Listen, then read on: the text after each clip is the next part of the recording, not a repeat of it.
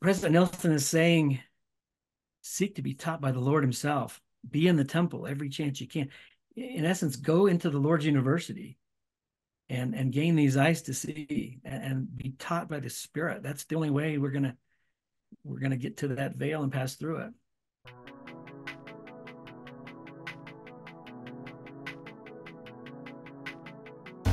Hello, everyone. Welcome to this episode of the Spiritual Survival Podcast. I'm your host, Randy Brown. Our team's mission is to help you have eyes to see the times we are living in. Take unprecedented measures to prepare yourself spiritually for the events that will precede the second coming of Jesus Christ. If the mission of our podcast resonates with you, please click subscribe, like, and share this content. Well, hello, everyone. Welcome to another edition of Spiritual Survival. Spiritual Survival, if you're just tuning in, is a podcast that I would say is designed for those who want to be amongst the five wise virgins, those who are seeking a deep, intimate relationship with their Savior, seeking to prepare for the events that are going to precede the second coming. And so tonight we have as a special guest, Nicole Hansen. Many of you may know Nicole. Hi, Nicole. Welcome. Hi, thanks for having me. Yeah, I've seen a number of Nicole's. Nicole has a channel of her own called Patterns and Sequences, and it's about understanding the how would you say the patterns in the temple endowment? Yeah, Is that how you describe it? I say learning how to pattern our lives after the holy order and pattern of God and using the doctrine of Christ as that foundation. So essentially learning to become a temple. Yeah. Perfect. One of the reasons I wanted to have Nicole on is because of the things that our prophet is talking about, and the apostles, the leaders of the church are talking about so much about covenants and the temple right now. Also, they've spoken a lot about the doctrine of Christ. And in this last year, I've come to really feel like you could lay out the temple endowment and just put the doctrine of Christ right over the top of it. That they just kind of they're the same thing essentially. Maybe with the endowment is the doctrine of Christ in symbolism, perhaps. And I'm a lover of symbolism, and that's one thing I've loved about your channel is you seem to be really a student of especially temple symbolism, and so let's dive in. What would you start us out on if we were to discuss this topic of the doctrine of Christ and the endowment? Well, the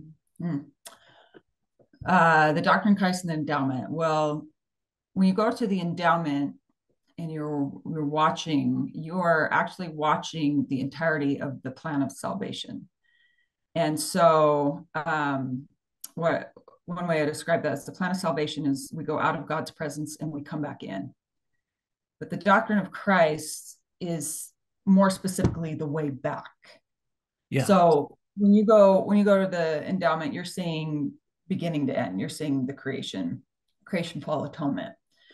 But if we can learn here how to pick up on the doctrine of Christ, that's kind of post-fall. They're now trying to come back, and then we lay that doctrine of Christ there. You can see where that kind of begins in the temple endowment, where Adam and Eve begin to make their way back.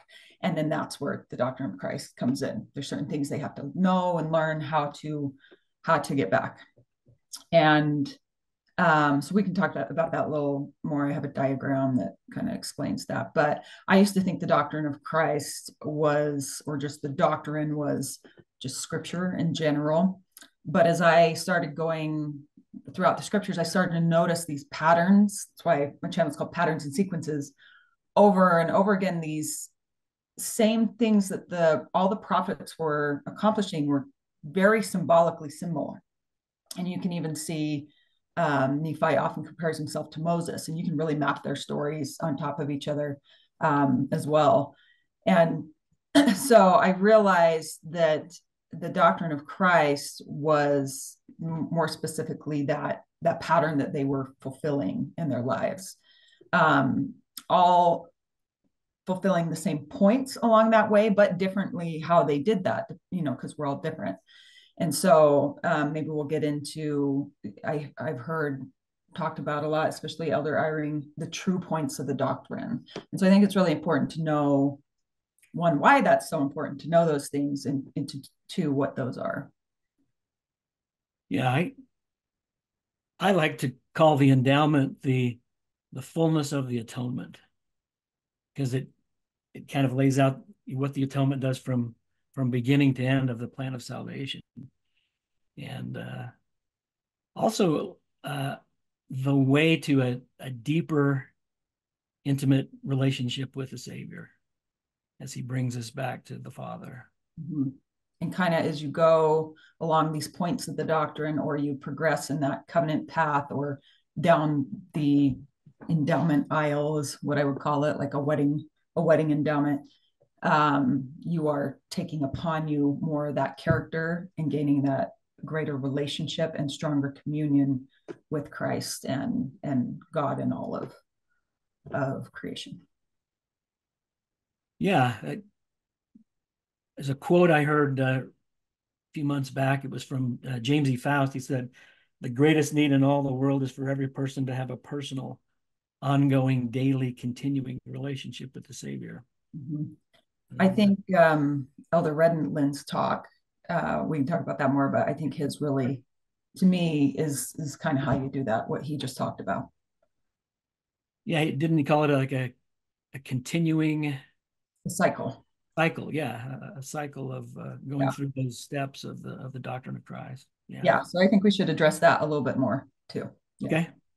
Yeah, let's go there. But yeah, lead us out on that. Okay. First thing, I'm going to share my screen here if I can. Oh, there we go. And I am going to pull up this document here. This is what I go over a lot on my channel. Can you see that? Okay. Yeah, yeah. Okay. So what this is this is Moses' tabernacle that he set up in the wilderness. And in Exodus, the Lord tells us that I'm giving you this for a pattern. And if you've ever been to, have you personally been to the moving tabernacles that they do? Yes, yes. So when you go, right before you go in, do you remember what they have out there set up? Kind of the first station that you go to? Well, you come in the gate, and then you come to the altar of sacrifice. Right before the gate, though, you have they have the serpent on the staff set up. Oh, yes, yes. And it's implying that all they had to do was look. And so there's a lot of confusion going on in the world. There's a lot of confusion around doctrine, what's true, what isn't. And I look at this and I'm like, well, all you have to do is look. All you have to do is look at this. This is it. This is what he set up. This is the pattern. And if you can take information and plug it in to this, it brings all truth to light. So we'll go over it a little bit so you can see how that would work. But when you read your scriptures and you start looking at their journey and realizing that everybody fulfills this pathway, it's a path that the Lord fulfilled and opened for us so that we could fulfill. This is the covenant path. And every prophet is doing the same thing. They're fulfilling their covenant path. And the temple itself is set up just like this. Then suddenly all the complexity becomes very plain and precious, very plain and simple. So what we have here is this is the gate. And you guys, anybody who is not familiar with this can just Google Moses Tabernacle in the wilderness and you'll see like a better 3D image. This is just a two-dimensional, but this is the gate they entered. You walk in here. This was the altar of sacrifice. This right here was called the laver of water. this is the tent. And there was another curtain here they would walk through. And then within it was another curtain, and then the Holy of Holies right here. Can you see my cursor? Yes, yes. Uh-huh. Okay, I wonder if I can zoom in here a little bit. There used to be a button, looks like it's changed. Okay, well, we'll just look at the Oh, basic. over on your left-hand side, there's a little plus sign button there. Maybe that's it. Right there. Maybe not. Uh, That's okay. okay, oh, all tools. Okay, no, not there either. We'll just make this quick. Oh, here we go. There we go. Okay, zoom back out a little bit. Okay, well, actually, I need to zoom out here. So so when you go to the temple endowment, you're learning this entire thing. You're learning about creation. So you are, yeah, I've got written here, one eternal realm. You're learning about creation, the fall, the atonement, you have justification, sanctification, and exaltation. And it's kind of set up like a Hebrew chiasm. So you have A, B, C, B, A. And so it's just kind of a mirror reflection. And the doctrine of Christ then is specifically the point where you are turning around and coming back. So, Nicole, explain the chiasm again. Where does it start? Does it start with Okay, creation? it starts with creation. So Okay. right here, creation, see, I have an A right here, A, Mhm. B, C, and then you come back, B, A. So the easy way to think about that is in creation, we were with the Father, right? It's kind of how the story starts. Who's So the in, center of a chiasm is always the main focal point. And so the focal point here is the atonement. Am I understanding yes, that? Yeah. yeah, exactly. Yeah. And so it's kind of these two mirror image, and then this is C. There's no C prime, right? It's A, B, Yeah. C. Yeah. So because this is he did it and it's done, and now we're going back. So creation then is where we started in the celestial realm. And then Adam and Eve went into the terrestrial in the Garden of Eden, and then they fell into the telestial. Okay, so when we come back into the millennium or the spirit world, that would be the millennium, would be again a terrestrial world on our way into immortality and exaltation into again a celestial. Okay, so I think I have written here celestial, terrestrial, and telestial there. So you can kind of see that. I have this available for anybody that wants to print it off. I know a lot of people take notes on it and completely changes their temple journey and their scripture study. It suddenly brings a lot of things into clarity. Yeah, I read a book on the tabernacle 10 years ago that just really opened my eyes and helped me see this a lot more clearly. So Yeah, the Lord himself says this is the pattern. And who else is the pattern? Christ is the pattern. This is the pattern he fulfilled. So I also like to think of this as thinking celestial. When President Nelson gave that talk, he said something about people say he has too much temple in him. Well, I think this is how you do that. Like we should all have too much temple in us. It's learning to think and have a perspective through a temple lens. And so one example I give of that is let's look at Noah's Ark as the story. This is kind of where it started to dawn on me. There's like a telestial way you could look at that, which is do I actually believe the story ever happened? Is this real, or is this just some story? Okay, I believe this happened. That's kind of like stage one. I have faith that this happened. Then stage two is like, well, if this happened, then this is then a symbol for what is to come again. So then it kind of becomes a sign of preparation, right? And so it's kind of that terrestrial state, like preparing because you have a hope in what it symbolizes, what it means, and that it's kind of a prophecy. You know it's going to happen again. Okay, and then there's a third way to maybe look at that with more of a celestial lens, where it's like a temple, and you have the ark. The only time God ever gives measurements in the scriptures is when he's measuring a temple. And the ark is one of those that he measured. He had Moses measure. And so you have that. And then you have 3 levels to the ark. And the male and female came inside and were sealed inside and rose above the chaos. So a lot of temple symbolism in that. And so when you start to look at the scriptures through this temple lens, um, it's like the mysteries of godliness unfold. And so this is one way I consider thinking celestial is to look at everything through a temple lens. So this helps do that. I found that to be so true, Nicole. Once you start to see patterns and understand patterns, then you start seeing them everywhere, and then you can't unsee them.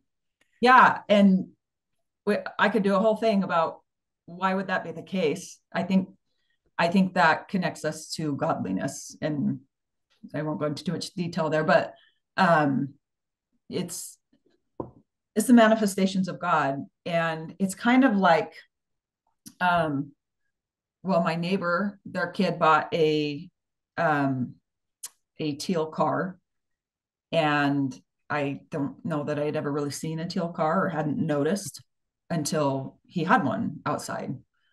And then all of a sudden I started noticing them everywhere. And so, well, then I wonder, well, is it because I just noticed one, so now I'm noticing them everywhere? Or is it because I saw one that they're now being created everywhere? Does that make sense?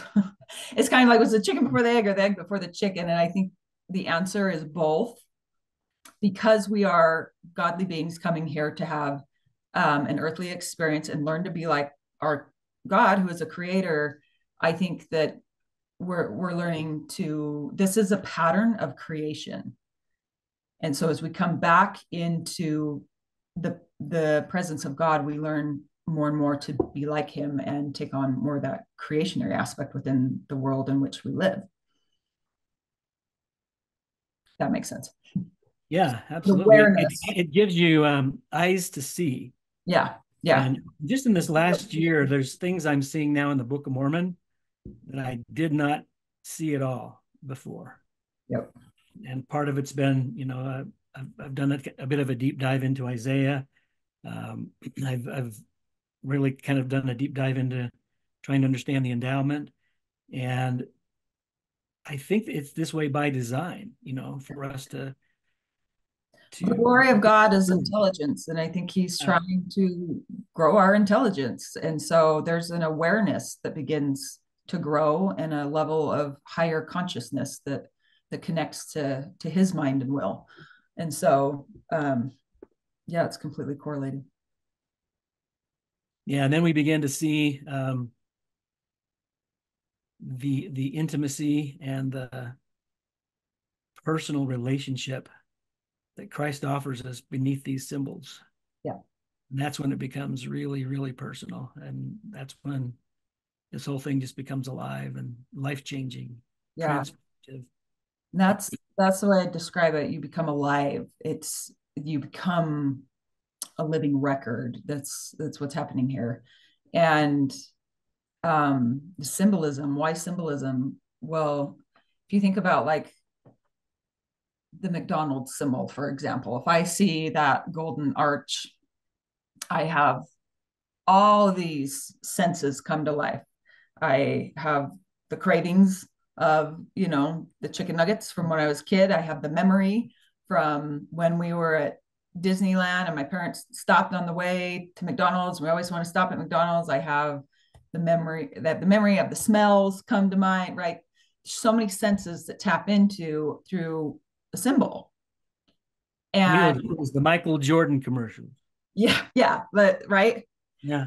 The universe is built off symbolism. God has designed these symbolisms, and that is really his language. And he can use one symbol that can speak a million different messages to a million different people. Right? Somebody else may not have the same experience I would have with the golden arch, but they might have their own. Right? And so I think that's how it becomes very intimate, is you start to remember who you really are, and you start to see your relationship with him through it all, through creation, fall, and atonement.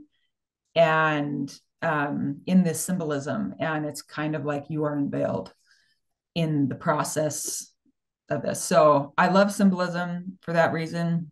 Like you said, it's deeply intimate. I had kind of an insight just this week in an endowment session where I was thinking about symbolism, and I felt like the Lord was teaching me that one of the reasons for symbolism is in this celestial world we live in, there are not adequate words to describe the depths of the mysteries of God. And so Yeah. putting them into symbols allows us to learn them in layers. Yeah. And it unlocks unlocks in the heart. It's more a language of the heart, I think. Yeah. And one thing to keep in mind, the symbolism, it seems to me there's opposition in all things, right? And so you can see a lot of our same symbolism. In fact, a lot of people leave the church for this. They see our symbolism, they see it associated with something dark or evil, but Satan's not a creator, right? He only has, all he can do is lie and deceive. And so he can only take those symbols and try to twist their meanings in our minds. And so one thing I think of is, in this world today, um, I just go and I Google the word love, and all this pride comes up. Pride, pride, pride, pride. So people are growing up in this generation of hearing the word love and correlating it with pride. And so the synapses in the brain are disconnected. And the truth is, this has been going on since the fall, and we're just like kind of coming to the end of it. Love and pride is that final battle, right? But this has been going on the whole time. And so, what the doctrine of Christ does is it rewrites through experience, it rewrites us. It rewrites our programming, and then we get true context and can apply and can discern truth and error. Yeah, I like that. So one thing, if we keep looking at this pattern here, I'm going to walk you through real quick how this correlates to our temple and our ordinances. And in this will just give you the most basic understanding of the true points of the doctrine. And the reason the true points of the doctrine are really powerful and important, and why you want to know them, you don't just want to learn them, you want to experience them, is I think President Nelson's talk just really hit on this. And Elder Eyring from last conference, he talked about the true points of the doctrine, and the brothers Lehi and Nephi.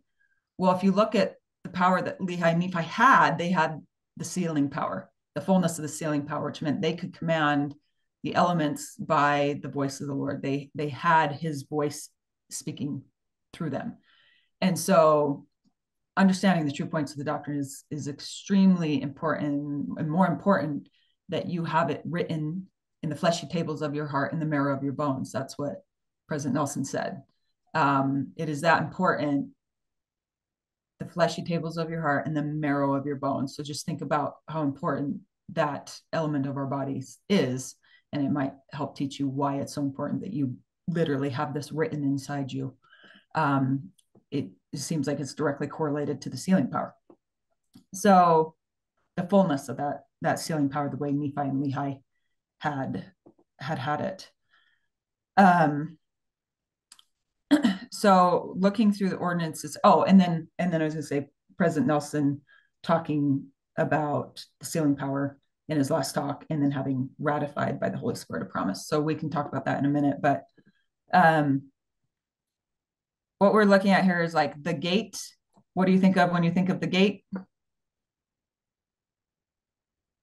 Well, typically I think of Jesus Christ stands at the gate. There's no way through the gate except by him.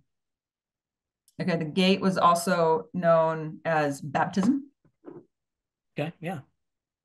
So if we walk through this, just thinking of the ordinances, baptism right here at the gate. Here would be the altar of sacrifice. And what ordinance do you think of when you think of that? Well, in the endowment, I think of the law of sacrifice, and we have to offer a broken heart and a contrite spirit to, to repent. And we also do that again when we partake of the sacrament. There you go. That's the ordinance right there. Okay. Yeah. And so that would be like our sacrament today. And then we'll get into the laws in a little bit because you can kind of plug them in here as well. The laws in the endowment. Right here is the laver of water. Yeah. That would Baptism. that would be our initiatory. Oh, okay. So you're washed here, but then you're yet washed again. So that brings up a lot of question. That's the thing about this is you'll see things and it'll spark questions. Because I wondered forever, I thought, okay, so the Holy Ghost is given here at baptism. But then when I read the Doctrine of Christ from Nephi, he's talking about the Holy Ghost right here. And I found my answer in D&C 88, I think it was, where it talks about anybody who enters in at a portion of the kingdom will continue until they receive a fullness of that kingdom. So this whole stage is technically the baptism of water or the baptism of the Holy Ghost. This would be the fullness of that. So we'll come back to that. Okay, so just keep that in mind. So that's the laver of water. And if you pay attention, I can read from Exodus 40. It's a part of the initiatory ordinance, but it's in Exodus 40, and it says, "Thou shalt bring Aaron and his sons unto the door of the tabernacle of the congregation and wash them with water. And thou shalt put upon Aaron the holy garments and anoint him and sanctify him." Okay, when you have this here, it suddenly makes a lot more sense what's going on in that initiatory ordinance. So this was known as the gate. This was known right here. This curtain was known as the door. So when they say unto the door of the tabernacle of the congregation, it becomes very easy to see what is happening at what point of the doctrine. This is the door of the tabernacle. They're being prepared to go in and enter it. They're being prepared to go in and be sanctified. That is the stage of sanctification. It's broken up into threes. And then there was the gate, the door, and the veil. So I think that one will become pretty obvious. Would the door be synonymous with being spiritually reborn and being justified, entering a terrestrial state of being? See, look this at where the Holy Ghost begins the sanctification process, and you stay in that process of sanctification as you walk the covenant path. Exactly. So if you just plug exactly what you said right into this justification, you have been justified and you now being prepared to be sanctified. So that is a rebirth. There were two veils described in the scriptures, one here and one here. If you read Joseph Smith's about the two comforters in the teachings of the prophet Joseph Smith, it's on page 150. It says, he talks about the two comforters, and he says there is something that connects those two comforters. It's in, you keep reading to the end of that, and he talks about the spirit of revelation. And the spirit of revelation connects the first comforter, which is the Holy Ghost, and the second comforter, which is Jesus Christ. Two veils.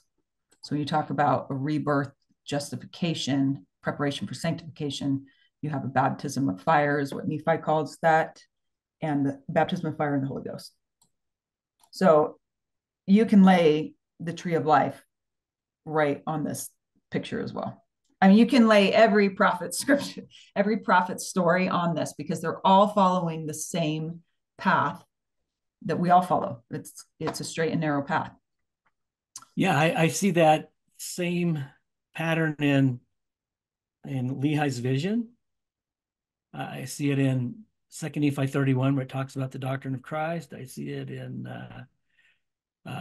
King Mosiah's people when he asked them if they believe the things that he taught them, and they said how they viewed themselves in their own carnal state, and they went through this born again process, and they were being sanctified. So it's like the pattern is over and over in the scriptures. You see it in the parable of the prodigal son, and it's like once you see it, not see it. see it all over the place. That Christ is everywhere.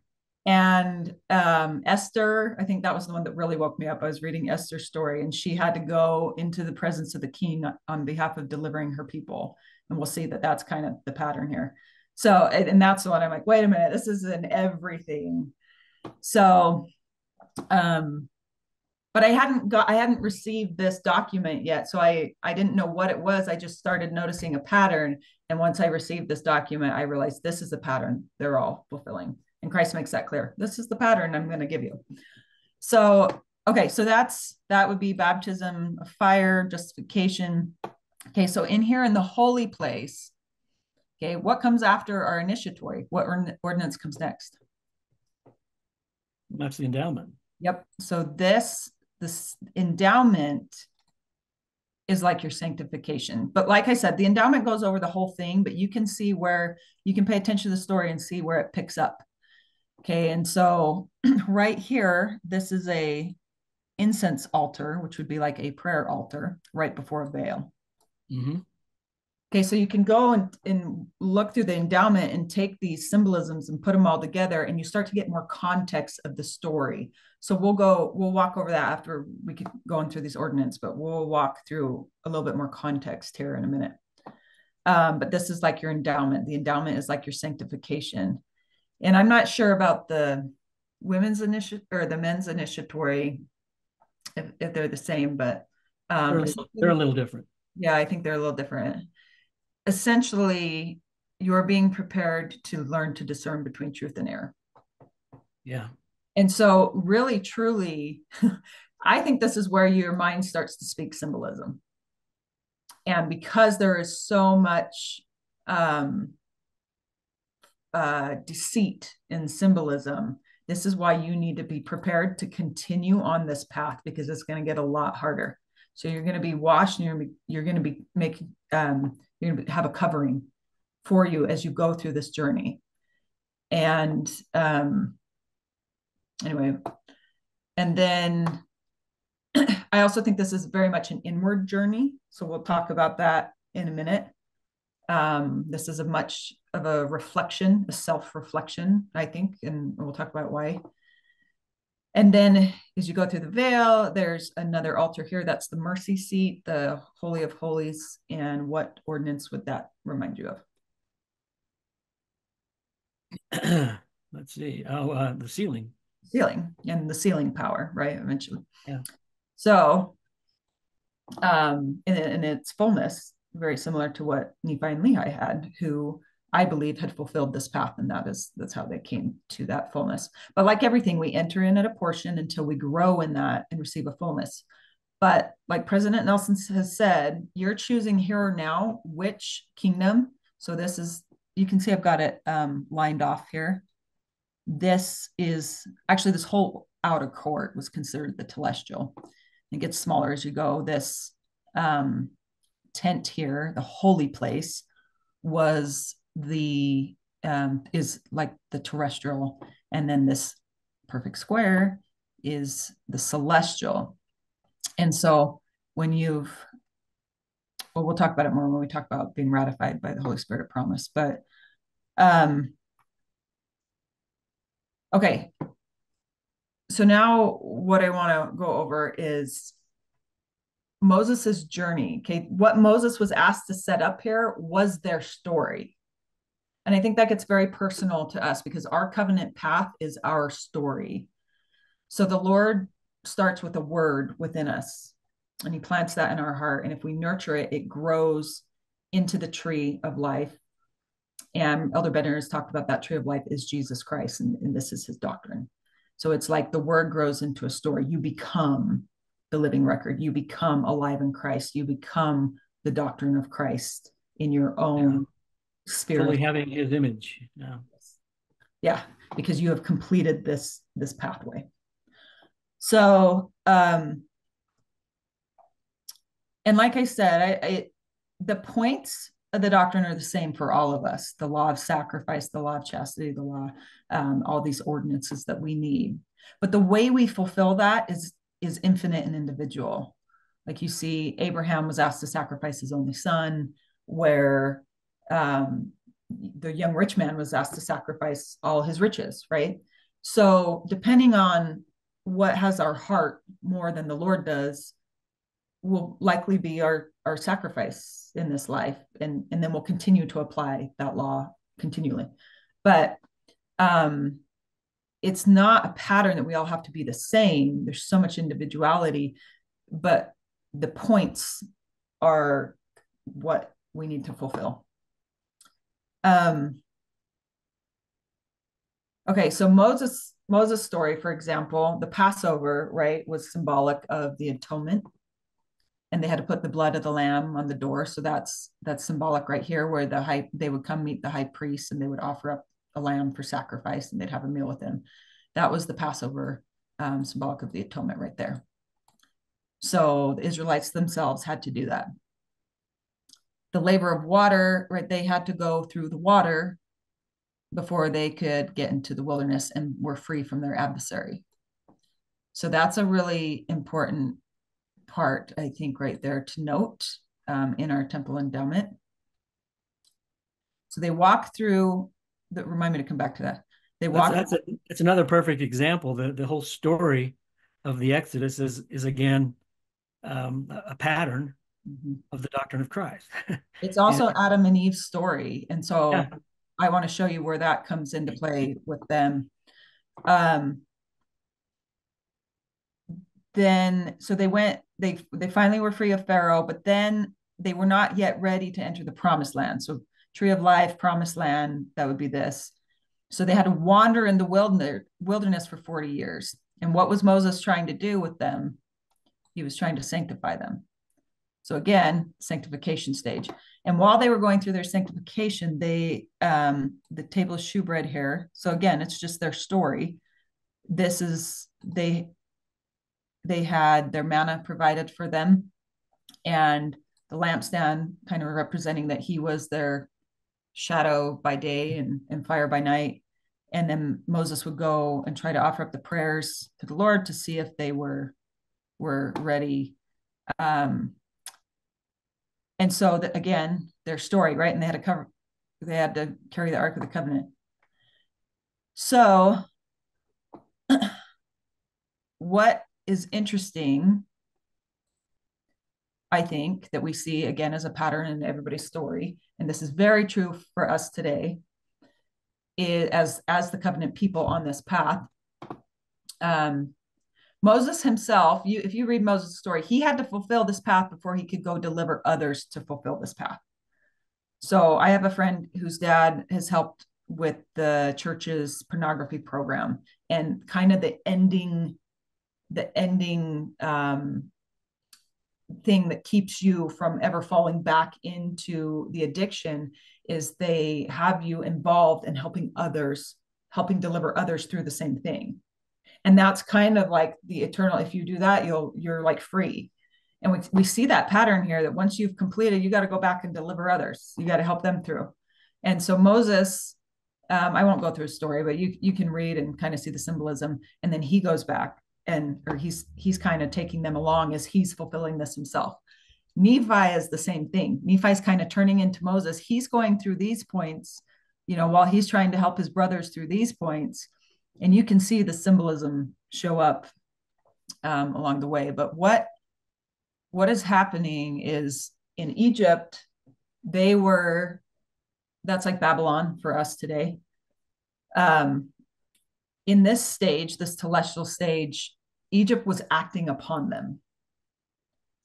And once they got out and they were finally free from Pharaoh and all the false philosophies and all the false indoctrinations and everything that had been, skewing with their internal word, they were free and then wandering through the wilderness where they could be sanctified. But the problem is Egypt was still in them.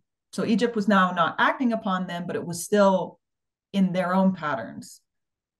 And so the Lord, they were still trying to worship false idols. And so the Lord finally said, your generation's not going to make it in. It's going to be the next one.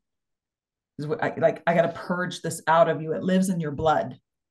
I got to sanctify your blood. I got to clean the blood and sins of all the generations who have gone before you, because it lives inside you now. And so they're being purged and sanctified and prepared to go into the promised land. So I think that's very symbolic of us today. Where we've been living in Babylon, and our prophets at some point are taking us. I feel like they're already telling us get out of Babylon, but they will carry us out and guide us out spiritually, but then we have to go through sanctification, which is like the refiner's fire. So that one I think it gets harder. It's like you're being purged, and so it's just so much internal work, self-reflection, but there is a hope now. You can map this out too as faith, hope, and charity. Charity, the greatest of all, is eternal life. It is the celestial kingdom. Well, But I think everybody, in order to become sanctified, has to go into some form of a wilderness experience. I know I've had that experience. It's almost like a paradoxical trial, um, and sometimes they last for years and years, and hard to maybe explain. But I think we all do go through a wilderness experience, like Lehi and his family, and Moses and the children of Israel. You see it over and over again in the well, scriptures. I think part of what that can be is, like you said, a paradoxical experience, or like a giant paradigm shift in your mind. You see it with Moses when he kind of had to change his perception of, um, I'm a Hebrew, and now I just killed an Egyptian, and like that, what is going on? What do you call that? Cognitive dissonance, where the Lord starts to rework your mind and help you realize how fallen you really are. And I can imagine how hard it would have been for Nephi. You see Nephi right from the beginning. He has to go ask the Lord himself. My dad's telling us we got to go in the wilderness. All these people are corrupt. This is where I've grown. It would be just like today. Like, my dad is asking me to go do what? And we all got to go and just trust him. Nephi had to go figure it out for himself, right? Um, but it doesn't mean it's easy, because now suddenly everything you knew is stripped from you, and you're creating a whole new set of mindset. And so I really think that's part of that baptism of fire, that sanctification is Yeah, the paradigm shift of, I read the Book of Mormon in the year 2020 and finally realized, oh, this is talking about me. I'm the one that's racked in unbelief. I'm thinking it's everybody else in the world who doesn't have the gospel yet. And I'm like, no, Nephi is definitely talking to us, the covenant people. yeah. He's telling us to wake up. Yeah. Got our own veils of unbelief we have to rend. Yeah.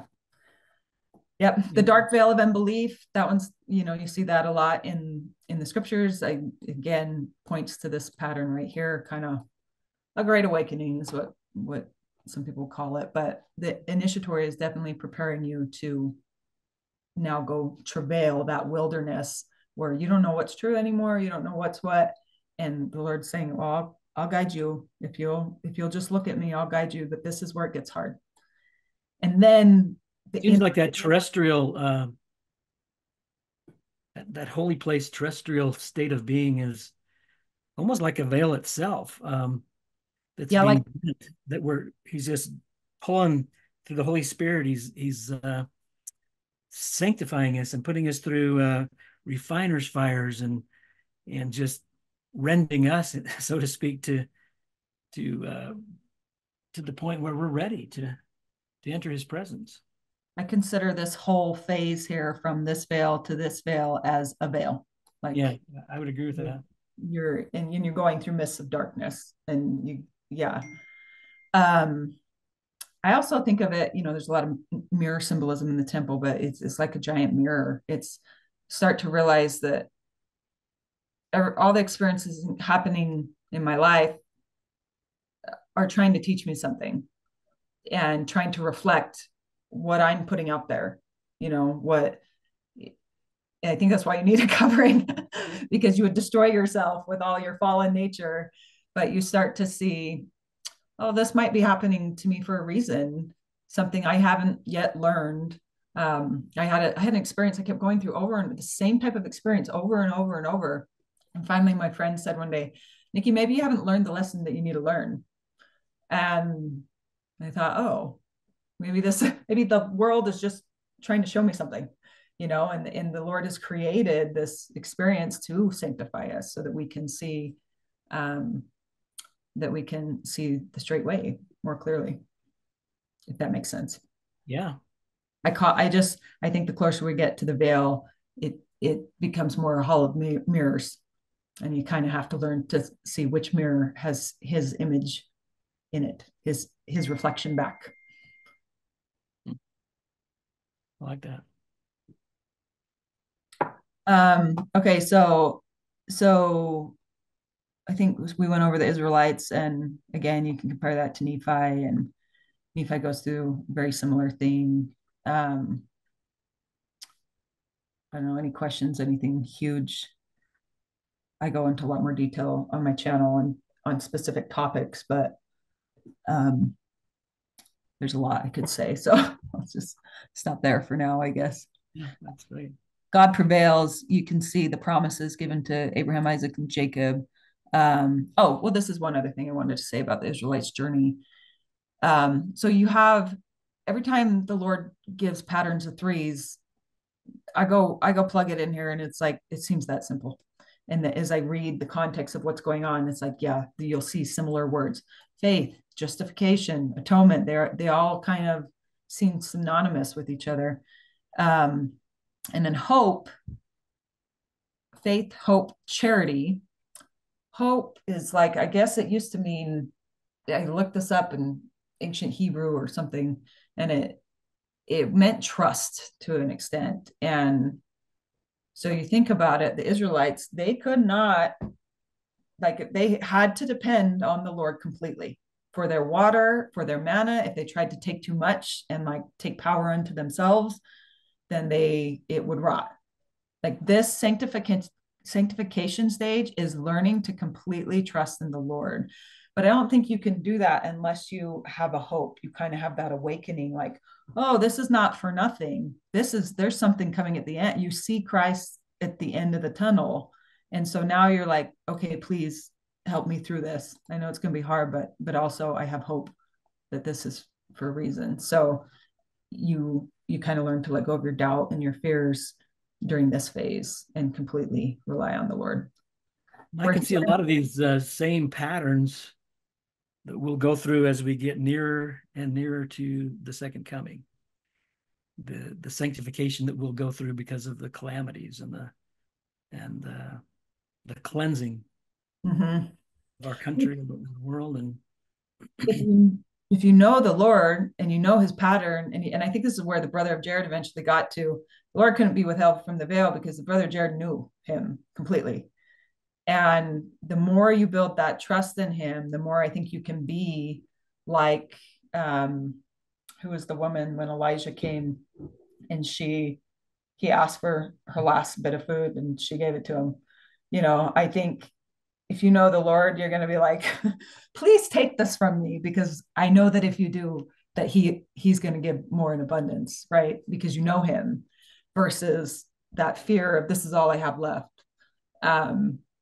It's going to be a lot better state to have worked this out, worked your fears out, gone through your sanctification before that day comes, rather than have to be sanctified through it. And who knows? I had a friend once ask me, I got a freeze dryer and we were helping get our ward ready and with emergency prep. And a friend came over once and he's checking out my operation and he's like, how do you know that when the day comes that you would be able to give this away if you had to? And I said, I don't. That's why I give it away now.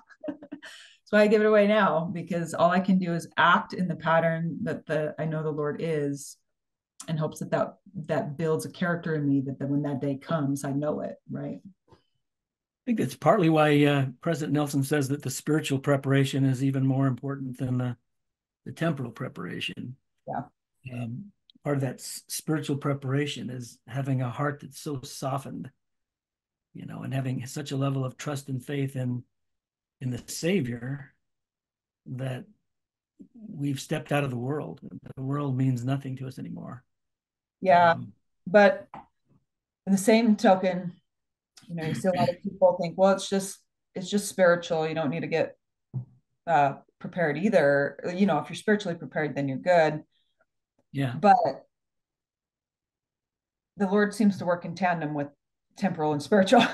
So if that becomes, a justification to not have to do anything, I think that we don't understand how the Lord grows us spiritually through the temporal task, right? And so he'll ask us to do something to see if we will follow through. And that's how we learn the truths about him in a deeper way. And we get that written within us, versus, does that make sense? I feel like Oh anybody who yeah. anybody who has been through this path and has come to really be spiritually prepared the way the Lord expects, and somebody says, "Oh, I feel like the Lord's telling me I need to go buy some beans." You're not going to say, "Oh, all you need is spiritual prep." You say, "Then you go do it." If the Lord tells you to do it, you do it, because you know that you just listen to him, and that's how it's done. It's not done by just saying, "Well, spiritually prepared, we're good." It's go build a boat. Let's go, go get the plates. Go. It's tasks, and then along the way, it's like you gain the relics or the tokens and the things that you need to um, to know the Lord and his character, undoubtedly. Not just that spiritual is good enough. Yeah. Those are a couple of themes I heard in this last conference. One was, having our trust be stretched. Remember that being talked about a couple of times. Stretched, and then when we get to the point where we've increased our trust, then it's stretched again. Exactly. And then heeding every prompting, learning, like you said, you're prompted to go buy some more beans, whatever it is, As long as it's not wrong, you do it. yeah, whatever that prompting is to act on it, to heed it. Like you said, that you go through that stretch, and then you kind of go again, and then you stretch again. That brings me back to Elder Renlund's talk. Um, I love his talk so much, because this has become very important to me, this doctrine of Christ, because of what it symbolizes in I believe this is being sealed up into eternal life, that this is being washed white by the blood of the Lamb. They used to take the blood from the altar of sacrifice and then take it to the mercy seat. And if you'll remind me, I'll come back and talk about that. But this is how it's done. This is all those promises of what the saints became and overcame. This is how they did it. And um, and we're going to want that power in the days ahead.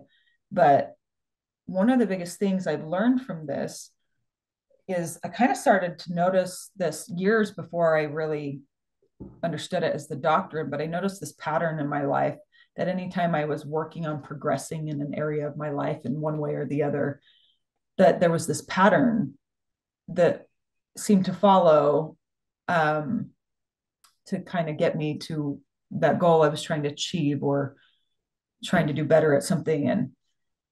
And I've realized that this is a pattern of creation.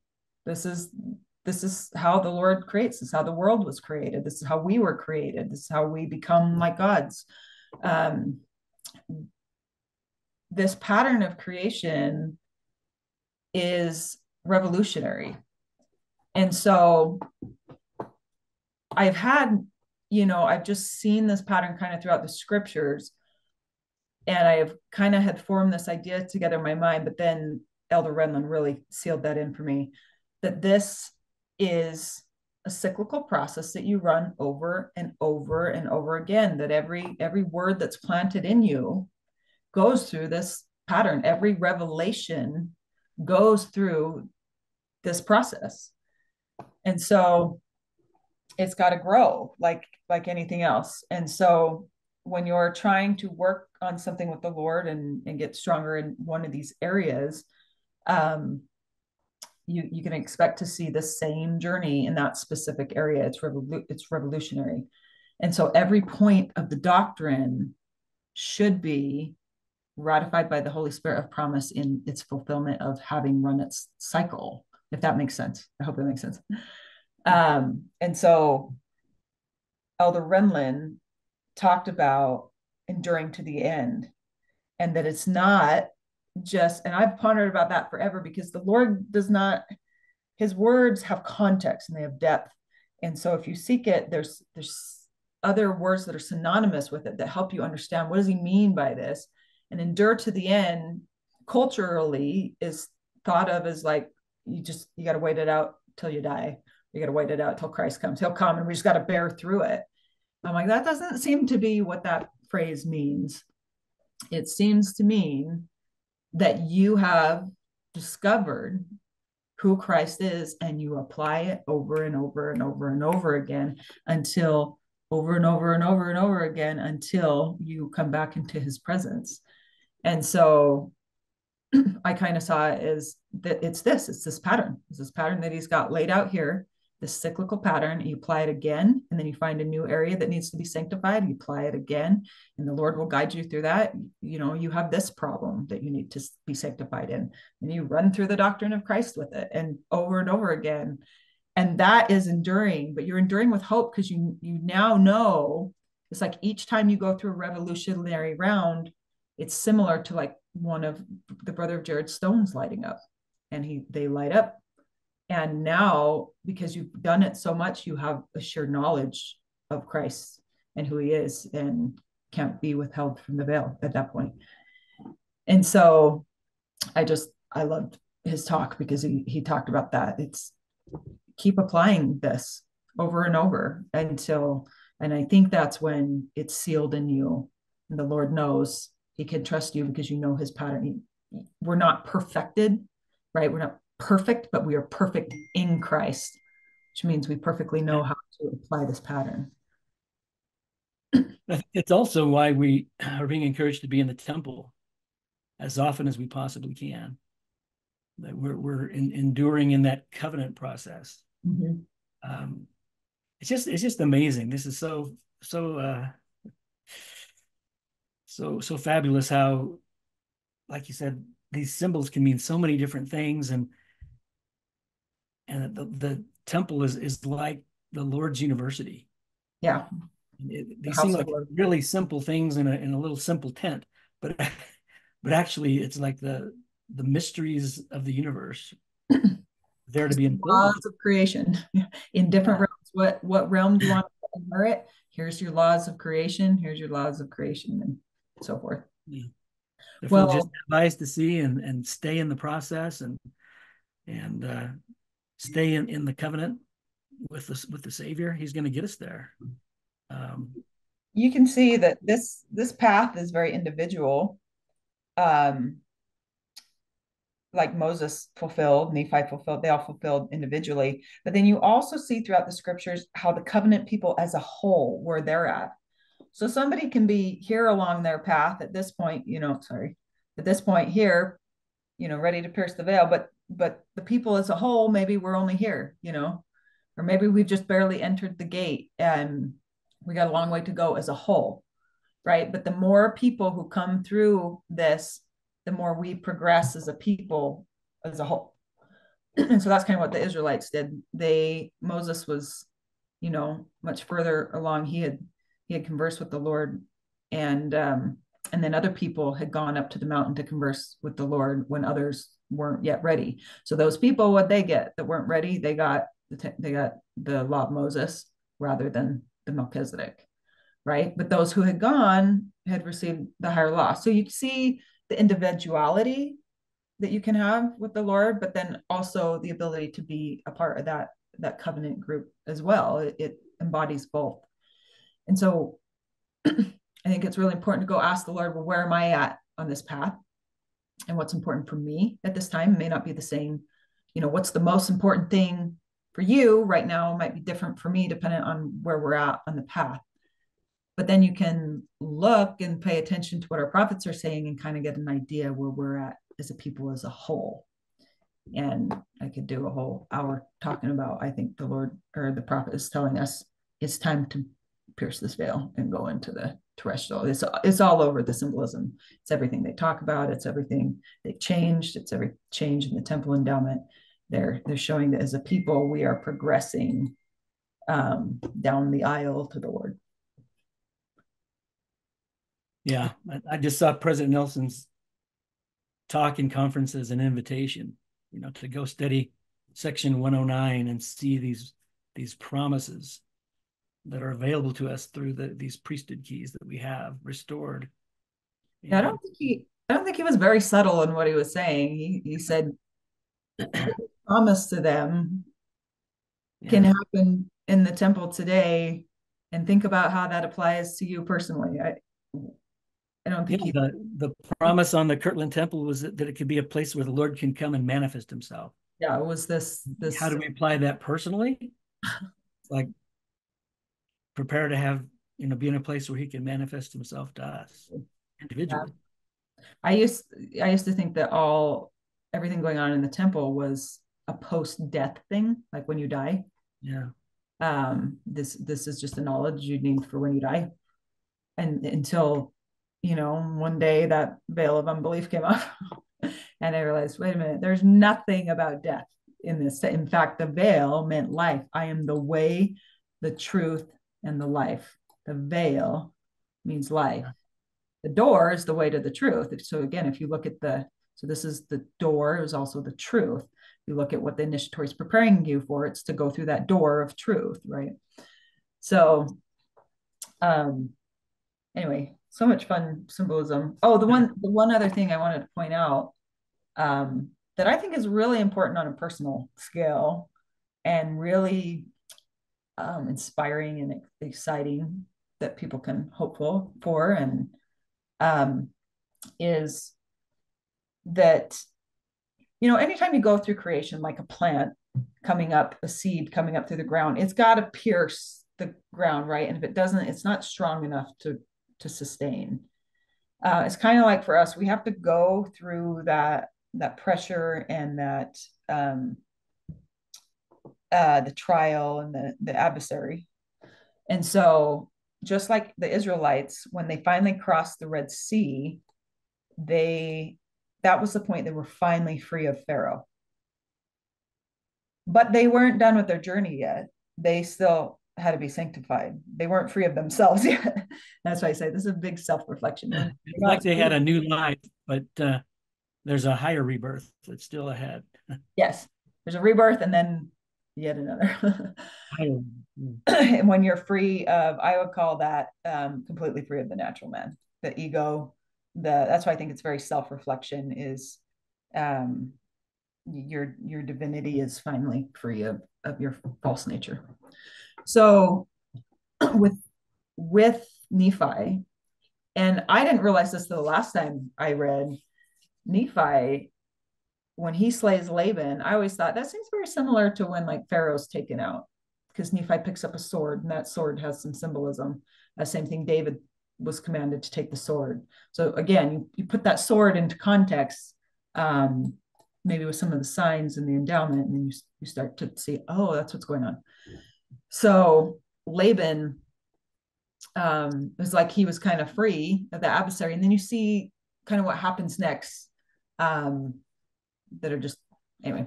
Adam and Eve kind of have a similar experience where Satan's cast out, right? But they're not done with their journey. They have to keep going. There's still things that they have to do and accomplish, and that's kind of where the video clips off, and then we kind of go learn what's next for us, because that's where we pick up. That's kind of where we're at. So I just think that's really interesting that Satan only has power in the celestial world. So once you have spiritually progressed into that terrestrial, now it really is a work of sanctification, a cleansing of the blood and sins of generations, and a self-reflection. Yeah, it's so amazing. I hear people say, if this was true, why aren't we hearing this from the church leaders? Or President Nelson is saying, seek to be taught by the Lord himself. Be in the temple every chance you can. in essence, go into the Lord's university and gain these eyes to see and be taught by the Spirit. That's the only way we're gonna get to that veil and pass through it. I think a part of the reason is for that is they could tell you all day long and you still wouldn't believe. It's kind of like you Yeah, could see an angel and still not believe. The only thing that grows you is that sure witness by the Holy Ghost. And so yeah, they're not going to deny that for you. They're not going to, they're like, no, yeah, you need to go. And that's why, here are just take the patterns, the scriptures, their words in the temple and start applying it all together. And you'll start to figure it out for yourself. Not because these are the true points of the doctrine. And you can, yeah, okay, it's like seeing the angel, like, okay, I've seen it. But when you become it and it happens in your life, then you can't deny it. Like, oh, this happened to me. This happened to me. This story is alive in me. And you start to see witnesses of that taking place within you. And then at that point, you can't deny it. And if you did, then you would be the son of perdition. Because that would, to me, it's like that would be denying your own existence. Like you've been made alive in this way. So and also seeing Christ at every step along the way, seeing Him minister to you through the symbolism or through the ordinance. What is He actually really doing in the spiritual realm for you? Um, I think for me, it's seeing beneath these symbols to this personal intimacy we can have with the Savior is I very think you need powerful. that personal intimacy because I think he's so much close. I don't think we realize um, how close he is. Like I think that we think that he's out there in the universe on his throne and not thinking about us. But the more you start to understand the nature of God, um, well, my own personal experience was when I kind of started to come to, I would say, wake up to the veil of unbelief coming off. I could see because in the endowment, who gives Adam or who gives Eve the fruit? It's Satan, and he's right there as soon as she wakes up, right? I could see how close he was, how much Satan was right in front of me all this time, and I had no idea.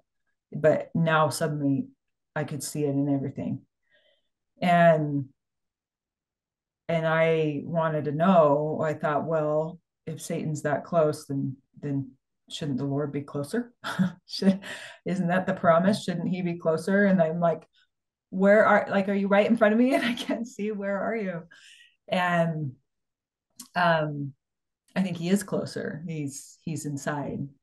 And it's just a matter of being aware. And I think that's why back to why that awareness, and we're growing in awareness as we go, because we start to grow into what always has been. He's right there. I read a story about it was Buddha it was a painting of Buddha under the ginkgo tree, and he was laughing. He was looking up laughing because he had spent 16 years trying to find God, only to realize that God was within him. And so, we see a lot of outward projection, that what we see out there, but God is so much on what he's created within us. He's so real in us. And if we follow this doctrine of Christ, and Christ becomes alive in us, quite literally, until we see what that um it's a little bit of a side tangent here, but that Holy Spirit of promise, I think of as we shall see him, for we shall be like him. That really, what that manifestation or that witness of Christ is really an outward projection of what's been made alive in you. So it's the image of Christ is actually the effect of the cause. The cause is that he's made alive in you, and then he's projected out. And so that's one way I kind of think of that is that second comforter witness experience is really a um, an effect of the cause. That makes sense. Yeah. Well, Nicole, this has been absolutely delicious for me. I'm sure most of the listeners are loving it as much as I am. So, but hey, thank you so much for this. Yeah. Wow, great stuff. And let's do this again. Let's go into maybe some of the things you couldn't go deeper into tonight, and Okay. Yep. do something again in the future. Thank you for being with us on the Spiritual Survival Podcast. Again, if the mission of our podcast resonates with you, please click subscribe, like, and share this content.